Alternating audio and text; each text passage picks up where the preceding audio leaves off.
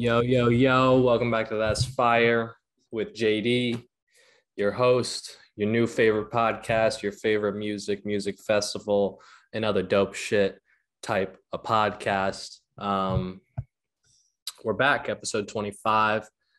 It is the first week of March. We're getting dumb lit. Spring's right around the corner.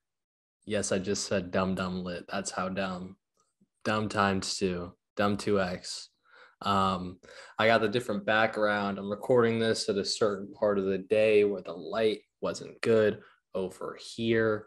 So I opened up this window blind and, this is just what I do for the people. This is what I do for the bots that watch this podcast. But you know what? What matters is that we're building towards something. I believe it. And if you're watching this, you believe it too. Okay. So there wasn't a whole lot of news this week. To be honest, I don't know what the fuck I'm really going to talk about, but I just decided to fire up the cam and go like the first couple episodes, and just see what happens. So I have like three things written down. I have Snoop Dogg recalls about how the Queen of England stopped him from getting kicked out of the UK. Pretty hilarious video. Diplo posts more about Jack U. Rufus Du Sol announced his show at the Gorge Amphitheater. Again, I don't know what else I could say about that other than that's hype. Side piece. I'm going to the Side Piece show tomorrow. So I was going to talk about Side Piece. That's exciting. And then also I want to start a new I want to start getting segments in here, have something for the people to look forward to. Kind of like a weekly, just to get a routine in, get like Sports Center has the top 10, other shows have segments. This show needs a segment. So the first segment will be What's Fire? That's Fire. Play on That's Fire. That's Fire. But instead of like, oh shit, that song is fire. That's fire. It's going to be like Fyre Festival. Like the name of the show. That's Fire. Like that's not fire. It's fire. It's not fire. It's fire. So what's fire? That's fire. But what's fire this week? We've got motherfucking Chief Keef. He's doing a Fyre Festival type thing. He posted on Instagram a picture of him laying down, and I believe he's holding a gun. And again, this is about a week removed from the beginning of Russia invading the Ukraine. This is not a geopolitical podcast. Although my major at ASU was business and global politics, I will not be, talking too much about that. I'm going to let the people over at wherever you get your news talk about that. Hopefully it's a reliable source. But Chief Keef posted a picture of him, like a giant version of him laying down on a city holding a gat, I'm pretty sure. And he just said, Ukraine, I'm on the way. And now, the day or a couple days after, it was announced that Russia was invading Ukraine, which is major news. U.S. might get involved if it escalates, this, that, and the other thing. There's been a lot has developed over the last week. But initially, anyone that posted anything about a concert video, a fucking gambling pic, a stupid tweet, got absolutely ridiculed and torn. Their asses torn up. Their asses got eaten up because it was insensitive to the geopolitical matter. It was this, that, and the other thing. And I think there is a time period where that is correct. Like I think last Thursday night, I was up real late and I was awake when like the invasion actually started. And I thought, maybe while the invasion is being announced, posting about fucking whatever, retweeting a picture of a girl's in her fucking bikini or something. That might be a little distasteful, but there's only like a couple hours probably. And the rest of the week, we can go about however we want. That's my take on it. I don't think everyone should pause everything that they're doing in their entire lives because of this, be sensitive, this, that, and the other thing. I don't, whatever. But like the ironic thing about it is like people were like, yo, like you should really like with your platform, you should be really, not to me, but to fucking other Twitter celebrities or whatever you want to call them. Hey, you should really be showing light to the situation in Ukraine instead of promoting your shit, your podcast or whatever. And it's like, oh, really? I should be showing light and showing people what's happening concerning the most popular and worldwide topic that everyone already knows about. I should be showing light to the topic that everyone already knows about. The people are just stupid. I think that's what it comes down to. But Chief Keef was Fyre. Chief Keef is Fyre for this Ukraine shit. I'll put it right here. But goddamn, that shit was so funny to me. I thought that was hilarious. And Chief Keef, and no one in the comments was talking shit on Chief Keef, They want to go after these podcasters, these fucking comedians, whatever.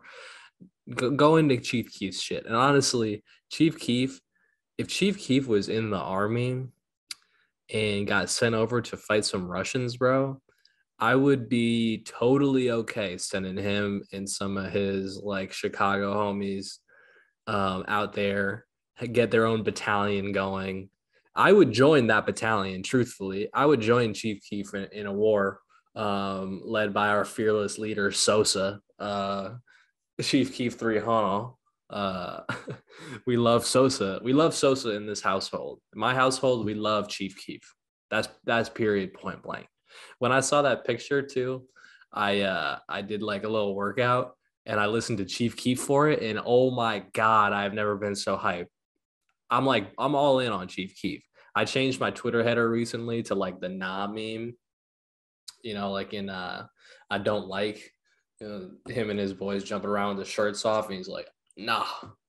I stretched it out and made it my Twitter header. So I'm all in on Chief Keef, bro. I'm all in on Chief Keef because my Twitter handle is JD Scrib Nah with the H instead of the ER, AH instead of the ER. And, just a little shout out to my boy Chief. So it's only right that because I'm already doing that, tying myself to him on the socials, it's only right that if he ends up going to Ukraine, I go too. So I'm in that bitch. I am in that bitch, most certainly. So was Fyre Chief Keef? That's Fyre. That's fucking Fyre, dog. That he's on the way to Ukraine. Count me in. I bet his like battalion or his group, well, they'd probably be foot soldiers more than anything. I don't think they would be flying jets or, parachuting in. Maybe parachuting in, that would be Fyre. But I assume that his little section would be the most lit. Like no rules, fuck everyone, but still go out there and like put up numbers, I also just don't know what to believe and what don't believe with some of that stuff. Like the ghost of Kiev, Kiev, the guy who shot down 6 Russian planes in one day that ended up being fake. It's like people, like, I think that's called an ace when you take down like 5 or more. I saw that in the military. And like, if you took down 5 or more in your entire career in the military, that was called an ace. And they were saying this dude did it in one day, and like very rare, but almost impossible. So I think that was fake. But from what I know, I don't know. Russia kind of has been going in today, I think. But you know what? Again, not a geopolitical podcast, business and global politics. But I'm not going to comment on that about that too much on here. What that major did give me though was a chance to go live in Spain for 9 months, so that was lit. But yeah, was Fyre Chief Keef. That's my dog. Anyway, side piece deep dive I have. So this tomorrow, Friday, I'm going to the SIDEPIECE show in Brooklyn, the Kiss and Tell tour. Kyle Kinch is opening among others. And it is going to be absolutely lit. But I wanted to do a little bit of research, and I wish I'm going to try to clip this up and tweet it out at them, get some attention of those folks, because again, I do these interviews. I'm looking for interviews of them to find some info, and nothing that I really want to know is on there. It's all the same questions. It's all the same bullshit, which is one of the biggest reasons I am, coming out here and starting this podcast, because I want to know more about these people than the information that I am given. So it's sold out too. It's gonna be at the Avant Gardner. I believe it's gonna be at the tent, but it's gonna be done lit. So I've been loving it. They put out a fucking mix yesterday on 1001 track list. I don't know how you say that. 1001 track list. And about an hour-long mix, like 20 or so songs, lit as fuck. I'm expecting it to be extremely fun. Extremely fun. I'll probably end up drinking a lot. I was gonna say I'm gonna try not to drink a lot, but I'm gonna drink a lot. Ash Wednesday was yesterday, and I don't know what I'm giving up yet, but I'm gonna do some fasting. I only bring that up because I was like, one year I gave up alcohol for that shit, and it was actually pretty easy. It wasn't that hard once I was committed. This was also when I moved from Arizona to Texas, and I was living with some fam, and I didn't have too many outside friends initially, so it was easy. But what also happened during that period of time was motherfucking COVID. The COVID hit, and I did the beginning of that quarantine, sober, not drinking. And I know a lot of my friends and just everyone in general was fucked up, getting fucked up that whole time. So that'll be interesting. But what was I going to say? Yeah, I don't know what I'm giving up yet. I participate in that. I grew up Catholic, did all the first communion and all that stuff. I don't really practice it a lot now, and I think even after a while, middle school, high school, we didn't really go to church that much. We would just go on Ash Wednesday, Easter, maybe Christmas, but most of the time not even Christmas actually. So it was just for this holiday. But I like the idea of spending 40 something days, 46 I believe days, not doing much or giving up something. And I think for me, I don't know what I'm giving up yet. I might just do candy and try to eat healthy snacks like nuts and fruit. I think I just decided that I'm going to do that because I'm doing it on the podcast. I think that's what I'm doing. No candy, maybe chocolate, but no candy, just healthy snacks. There it is. I'm committing to that. Healthy snacks, no candy and shit like that. So that'll be exciting. I will be drinking. And I'm going to fast. I'm going to do intermittent fasting. So I'm going to eat from 12 to 8, but not eat from 8 to 12. So I've done that before. I think I did that last year. What did I do? Last year, I didn't eat out. Last year, I cooked everything. I was also up in Syracuse, mad isolated on some Walden shit, and didn't eat it all. Or didn't hang out with too many people. I was just on some super loner shit, but it was nice. But that reminds me, last weekend I met this girl and I was telling her about Syracuse, and she said Walden, and I was yeah, Henry David Thoreau. And it was a moment that made me feel extremely smart, and I know what I'm talking about, and I read books, when that is 1,000% not the case. That was a book I read in high school that I just really liked. And it was one of the only books I read in high school. That, and then Catcher in the Rye. Maybe the only two books I've ever read. Oh, I also read one by John Patterson about animals getting loose out of the zoo and going crazy. taking over the world basically. But it made me sound extremely smart when I don't read or anything. So I had to kind of put on that persona for like, I had to pretend that like I was like a big reader and shit. And because I didn't want to not, I didn't want to be like, I don't know. I just got caught up in it talking about Henry, but I just knew Henry David Thoreau. Live the life you have imagined. Um, what's the quote? Fuck. See, this is me. I don't know. I don't know. Henry David Thoreau, live the life you imagined. Oh, it says, go confidently in the direction of your dreams. Live the life you have imagined. As you simplify your life, the laws in the universe will be simpler. I don't know. I didn't know the last part, but I knew that go confidently in the direction of your dreams, live the life you've imagined. I actually fucking used that as a caption once when I was like backpacking through Costa Rica, like right after high school. I used that as a caption and it went off, bro. Went off. A couple, again, I think there was a girl who went in there and commented HDT. And I was like, yep, I read books. I fucking read books. So there is that. But yeah, so Lent, whatever, drinking side piece. That's where I was. Side piece. So the deep dive, the deepest I could do on the side piece. So now I'm gonna try to clip this up and see if they see it.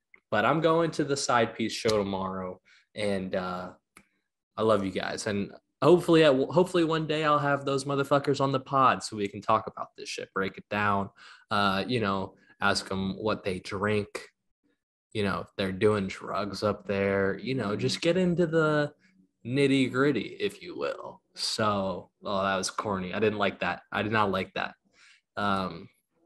If I had a producer, I'd be like, cut that, scratch that. But I am the producer. So nitty gritty, half a side piece. I didn't know. I thought a lot of people were more into this shit than there are, and I think there's a lot of the community who are just like, I'm not going to say stupid, but maybe not as invested in just like the music for what it is, which is cool too. But I feel like you got to know a little bit about these DJs. Again, another reason I'm just like selling this podcast to whoever the fuck is listening, basically, just fucking pow. And but anyways, I saw Jester is another DJ who I've actually seen DJ live. I didn't even know it was him. It was at a Brownies and Lemonade like after show. They bring out, I don't know if if you're listening, they bring out like, they'll do these like after parties or random parties, and like they won't even tell you who the fuck's coming, but it's always like Fyre people. But Jester also does these like man on the street videos at music festivals, something that I want to do too. I just need a cameraman and a little more money saved up. I'm thinking I'm going to plan out one over the summer and kind of hopefully like go crazy, post them on the That's Fire socials and whatnot. But he was doing one of these videos interviewing people, and excuse me, he was asking people if they knew who was in SIDEPIECE, and like no one fucking knew. Like literally maybe one person knew. So I was taken aback. But SIDEPIECE is nitty gritty and party favor. Their like side project that they're doing together. It's a house project. Neither of them do house. Nitty gritty does more of the harder like bass shit, and party favor does a little more like trap themed stuff. He kind of goes around, but he's worked with a bunch of rappers and has a lot of hip hop in his bag, if you will. But it's party favor and nitty gritty side project. I was reading an interview. They both liked house music, but didn't really know how they wanted to present it, or if they even wanted to do it. And they had like on a FaceTime, we're talking about this side project that they wanted to do. They showed each other some like tech house songs. They knew they wanted to get into tech house, and basically like on the same FaceTime call, like one of them said, side piece, should we just call this side piece? And it's a fucking perfect name. Honestly, it's a perfect name. It fits like the house house music vibe. I feel like side piece is like nothing too serious, nothing too deep, but sexy and fucks, it's your side piece. And it's similar to like house music. I feel like I've had this thought the other day, like a house music album. I don't know how that would go over because I associate house music with like not background music, but like, easy listening. Like, and a lot of house artists have this approach where they just drop single, remix, single, and then it just keeps going. Like, I don't know what like a house album, how that would be received. Although Sonny Fodera did one, but it covered a lot of different genres. So house music just to me as like, perfect daytime party vibe, beach vibe, this, that, and the other. But like I consider like albums, and maybe it has a lot to do with like the way albums are perceived now. Like albums aren't really popular now. It's all about the single, all about getting playlisted and whatnot. But albums, I just don't associate the genre of house music with albums. I associate more like, I don't know, hip hop, R&B, um, or like, Dessa or like Flume can make an album and it can feel like a project. Like having a house project, like 15 songs, I don't know. And I don't know. I need Side Piece to come tell me if I'm feeling good or not. So what's up, boys? But yeah, this is their side piece, their side project, I mean. And yeah, so Nitty Gritty's real name is Ricky Mears. He grew up in Haiti to Christian parents and was raised like super Christian and like buttoned up, and would like download shit off of like LimeWire and stuff to get like the bad music. It was like top 40 stuff, but he wasn't allowed to listen to a lot of like top 40 or like a lot of music. Um, he already had On My Mind with Diplo written before the project had even happened. So they both came into uh this project with a song, and Nitty Gritty had already made On My Mind, and I'm sure they tweaked it up a bit once they got Party Favor in. But I thought that was a fun fact. He already had On My Mind made up, and I want to be a part of one of those like writing like camps, I guess, that Diplo does. Not even to make music. Maybe I have some ideas, I think I could maybe put some good input in, but I don't make music. But just to like witness it, just sit around with the camera and be like, hey, just watch the magic happen, essentially. But Nitty Gritty, last thing I have is his girlfriend was an NFL cheerleader. I know, bonk me. I consider myself bonked. But again, I want to know more about these guys. So come on the pod. But Dylan Ragland is Party Favor. That's his name. He's worked with Gucci Mane, Rich the Kid. He's married, so no bonking me there. Congratulations. I'm pretty sure he recently got married too. So fucking congratulations to him. That's hype.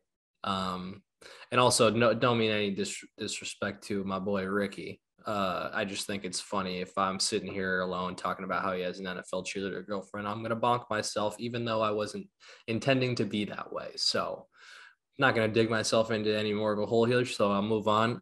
He has had his music in TV shows like How to Be Single, Vacation, Neighbors 2, NCIS Los Angeles. Worked with fucking Mountain Dew in some commercials. Like he's got a lot of commercial work. I want to know who his like team is getting it done. But he went to Chapman, I believe. I read that.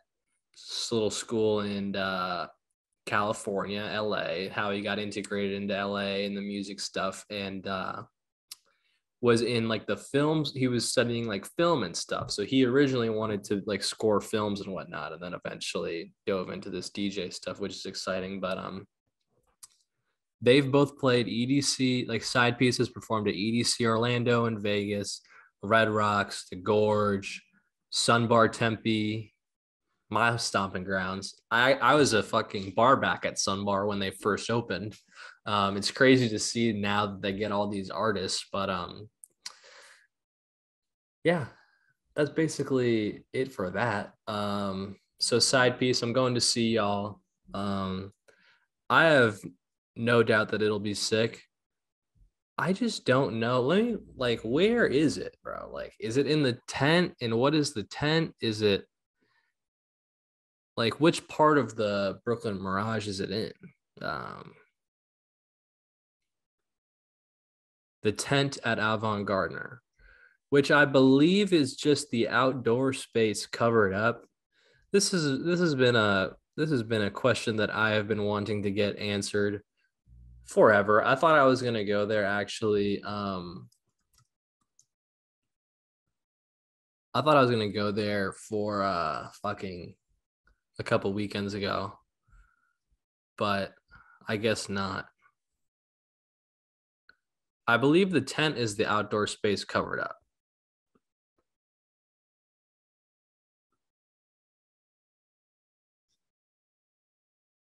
So there's that. And I'll tell you guys next week how it went. But moving on, Rufus Du Sol. Here, I'll talk about the Snoop Dogg interview. So, in an interview with DJ Woo Kid, Snoop Dogg spoke this week about the time he was almost deported from the UK before the Queen stepped in to help. The incident allegedly happened in 1993 as the rapper was going through a court case for second-degree murder charges. As the rapper was going, Snoop Dogg recounted the front cover of a UK newspaper published in '94, shortly after he set out on tour, reading "Kick this evil bastard out." That's what the newspapers in the UK were saying, calling Snoop Dogg an evil bastard. I bet those same motherfuckers or their kids are like loving Snoop Dogg online or follow him on Instagram or fucking some other shit. The irony, man, the irony. The balls on that guy, huh? The balls on that guy. Um, but it's a headline. The shit is documented. He said they had a picture of me on the front. It was like, hey, this evil bastard out. This was while I was fighting a murder case over there in the UK doing shows. The rapper spoke in reference to charges he faced after a man was shot and killed in Los Angeles. Snoop and his bodyguard were subsequently arrested, although the case was later thrown out in '96. He said, but guess who came to my defense? Just take a guess. He asked DJ Woo Kid. Also, DJ Woo Kid, that's a sick name. The Queen said, this man has done nothing in our country. He can come. He said, the Queen bow down. The Queen, when the Queen speaks, bow down. That's Harry and William's grandmother. You dig? You think they weren't there saying, Grandma, please let him in. Grandma, he's okay. We love his music. See, exactly. The Queen, so the Queen's kids or like grandkids were saying the Queen's grandkids were fans of Snoop Dogg. That was an element of it. And so the Queen was like, yo, let him in, man. But fuck, man, the '90s seemed crazy. Moving along, Diplo says, pray for more Jackie U after it was the 7-year anniversary of their album for Jackie U. I'm all for it, bro. I hope Skrillex is doing good because he had that Instagram post about how he was kind of struggling with some health stuff. I believe like mental health, and he's a G. But I think I think he would be down. Diplo's obviously down for whatever. Diplo like works like all like 24/7. It feels like, even though there's pictures of him fucking around all the time, I think he still works a lot. Well, I know he does because he's fucking Diplo, but I'm all for that, man. Get Biebs on the track. I'm sure now they can. Oh yeah, Diplo's album comes out tomorrow. That's fucking hype, or tonight, I guess. But that's hype. So I'm gonna be listening to that shit for sure. But I guess now that he's done with the album, what I was gonna say is that he can now fucking work on some Jack U shit. Maybe get those vocalists he got on his album onto the Jack U stuff. And yeah, dude, I think that's it for me today. This is gonna be a little short, but thank you for listening. That's Fyre, episode 25, looking alive and well. I appreciate you. Make sure to like and subscribe. Got some bars on me. Like and subscribe and send this to one of your best friends and tell them you love them. And if no one tells you they love you back, I love you. And thank you for listening. That's Fyre, episode 25.